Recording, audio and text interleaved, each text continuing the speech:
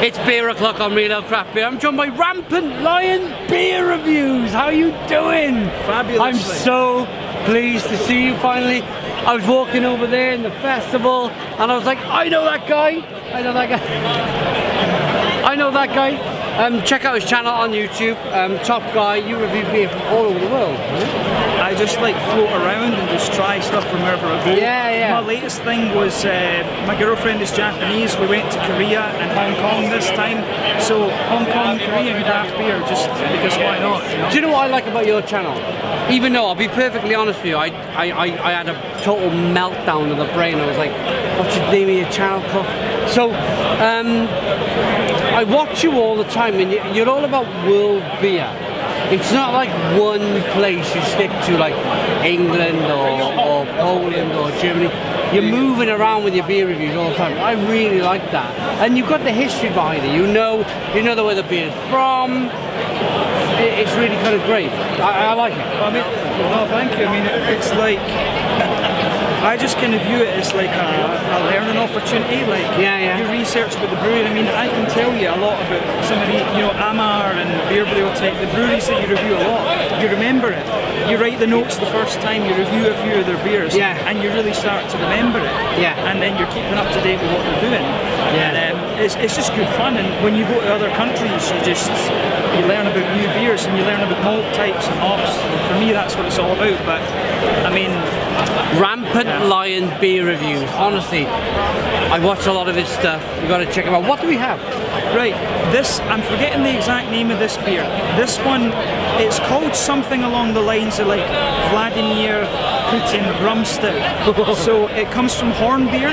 They're from a little place called Kirkeheilinger, which is very close to Roskilde in the centre of Zealand. You know, the island that Copenhagen's on in Denmark. See, this is what I love. I love this. You know, this is what goes on. It's great. Go on, carry on. Sorry. So this brewery, I think they were founded back sort of roughly 2008, 2009. They're just over 10 years old. It's a husband and wife team. The husband was a home brewer for a long time. His name's gone right out of my head.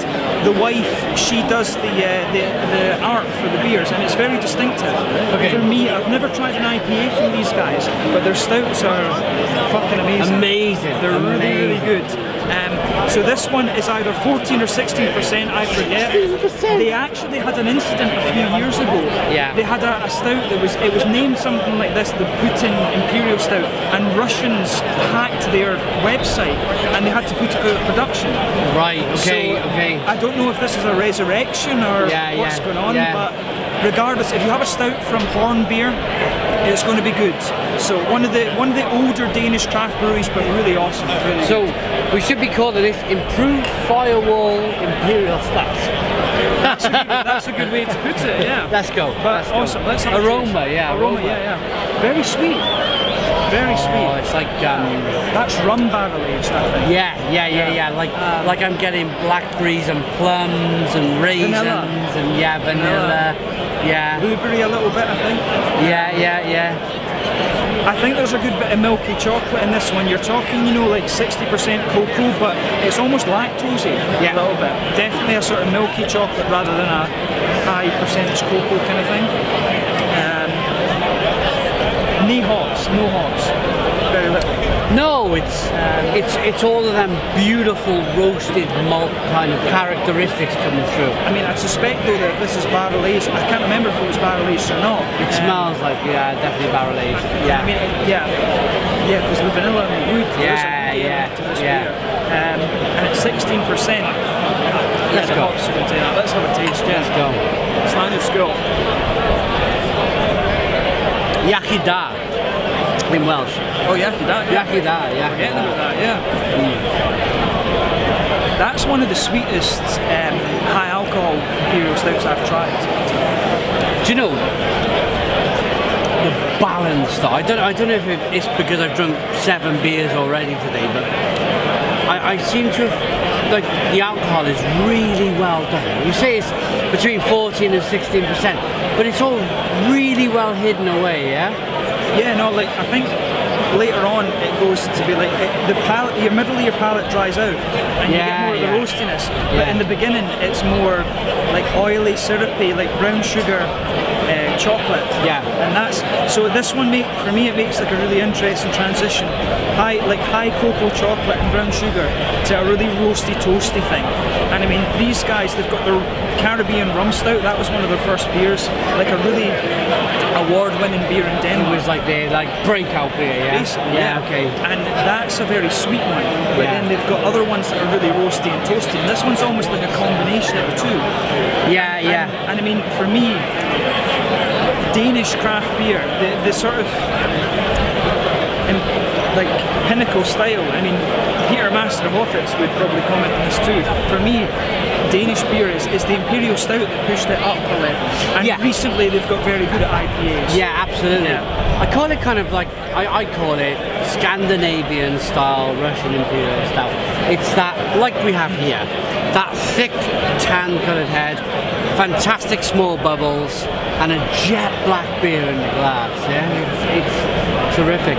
Can I ask you, I do a rating system out of 10, so can I ask you to rate this beer out of 10? I'm very difficult to please, and I mean, it's got to be a 9 or 10. That's an awesome beer. And I mean, for me, it is pushing the 10. Whether I give it 9 or 10. Problem with me as an astrophysicist, I've struggled to make up my mind. It's in that 9-10 bracket. Yeah, absolutely fantastic. It's a beautiful beer. This it's one of the best Imperial Stouts you're going to come across in Denmark. I mean, Amar, Herr Fredriksson, Mikkeller, Black Hole, the original Beer Geek.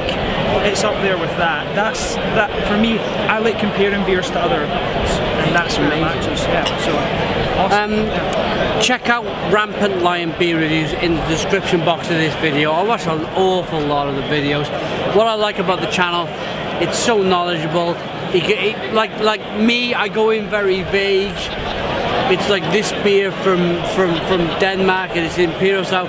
Whereas this guy goes in, he'll know the town and the brew, and I respect that. I really respect that. So, if you want a more in-depth beer review, check out Rampant Lion beer reviews. I'll have a link in the description box of this video. I mean, I will warn you, they are a little bit longer, so they're great though. They're bloody great, because I don't have that kind of depth of. I'm more of a vague, like, you know. To taste the beer, I'm more of, yeah. We're going to go on Swedish TV now. They're waiting for. I can see them waiting for us. So we will do it. There's a Swedish stout I want to show you, so we'll do one more. We'll do one more. Yeah, absolutely. Yeah. But beautiful beer. This a good balance between roasty and toasty, and I think that's a good way to sum it up. If you compare this to Amar, Herr Fredriksson, Mikkeller, Black Hole, and Beer Gate Brunch, really good Imperial Stout. Good balance between the sweet stout and the Russian Imperials. Could you mention the name of the brewery once more for the channel? Hornbeer from Septihillinga, Sjælland, Denmark. Amazing. I love that knowledge. I'm going to give this a 10 out of 10. 10 out of 10 from Real Craft Beer. I love this beer. Comment, subscribe, check out this guy. Cheers.